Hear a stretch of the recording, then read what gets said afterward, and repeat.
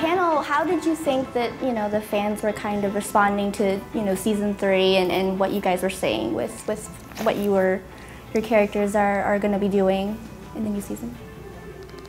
I thought they asked some great questions. Yeah, and it was packed. Yeah.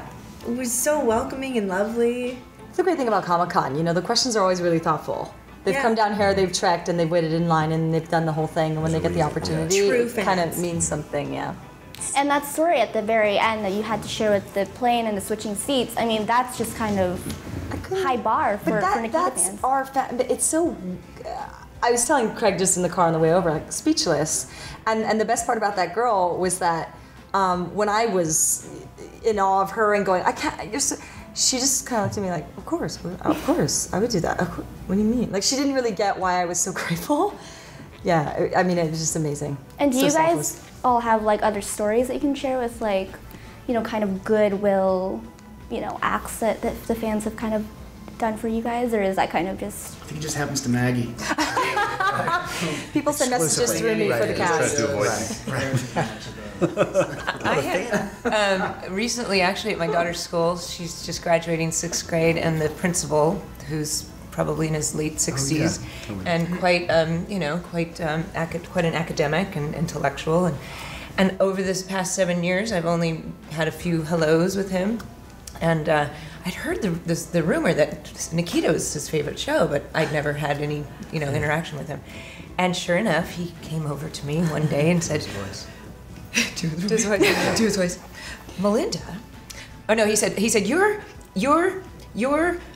Melinda, CG's mom, and I'm an actress. So I knew what he wanted to say, but he couldn't say it. And he said, and you're on.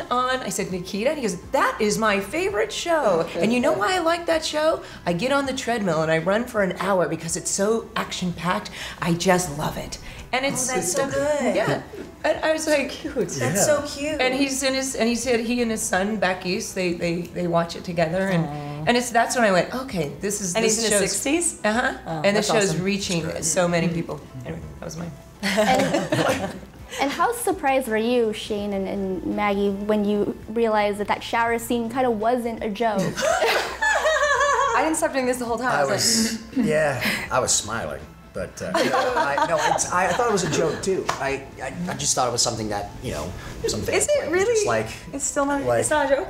It's not a joke. I kind of promised them that they would have that. Oh my God! Thanks, Craig. The network? I didn't ask The you. network? No, the But I fans. promise. network didn't care. He promised Mark.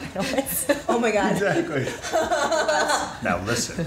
Yeah. And what's something else that you kind of want to do that they might not be aware of this season that might be kind of shocking or surprising, or what's kind of on your list? Yeah. Well, we have some shocking things, but I'm not going to say what they are. They won't be shocking anymore. We want to. We've had like a laundry list of like action stuff that we'd like to do that we haven't gotten around to doing yet. There's things that are always sort of up on the board. Maggie's always been pitching this thing about this grappling down a building thing, which we want to do. We're doing it. One of our guys, our armorers, owns a tank.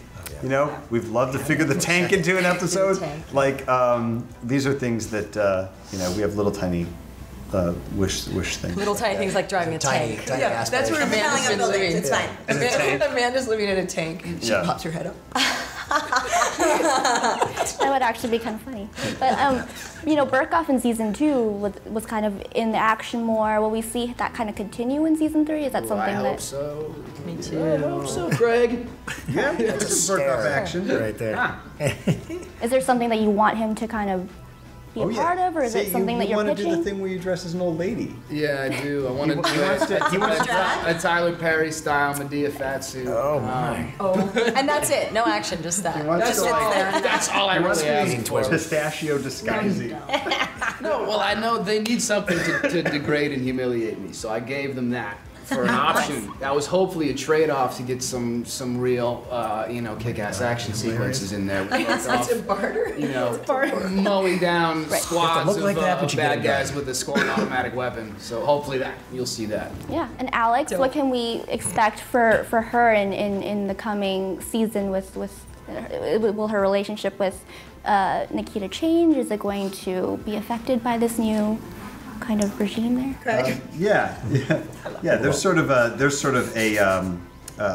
roller coaster that's going to happen with the two of them, that starts a little bit later in the season. So yeah.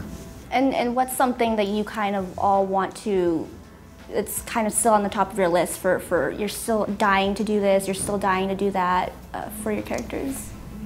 I was thinking it'd be cool if Amanda shows up like in the beginning of Mission Impossible, like a total disguise, and then she rips it.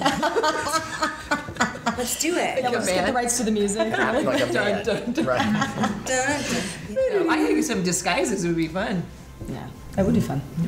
And you teased the female Rowan, and are there other characters that we'll be seeing in the new season that maybe viewers can be expecting? Yeah, I mean, there's a bunch of cool new bad guys. There's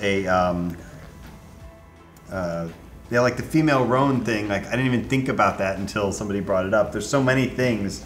I'm not quite sure, what to hit or what to like, I don't want to spoil. I'm going to tease, but not spoil. Right, and Such I mean, a tease. Yeah. how surprised were you all that the show's coming back for a third season? Because We're like, what? the pickup was surprising, right? Or was it? Were you kind of all ready to move on, or was this kind of? No.